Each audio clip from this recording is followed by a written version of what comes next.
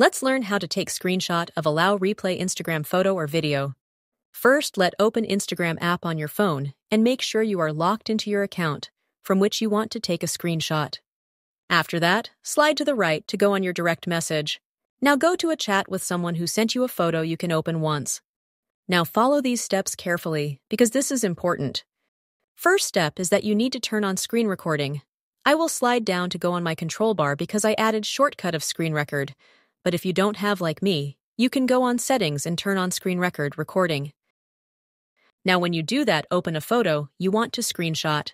You can see that you can't see a photo while it's screen record recording, but I can see a photo. Then go to take a screenshot of that photo. When you take a screenshot, Instagram shows to you page where is written that you can't take a screenshot while is recording. But we need to do that because this is your step to take a screenshot later. Next, go on that screenshot and simple delete it right now. The second step is that you need to open again a photo we opened before.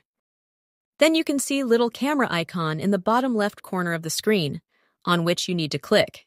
On this way, you replay with photo, but keep in mind that you don't need to take a photo because this process will not work. So because of that, go to take a screenshot and open that screenshot now. You just need to crop a photo to whole picture someone sent you, and you are done. So thanks for watching. See you in the next video.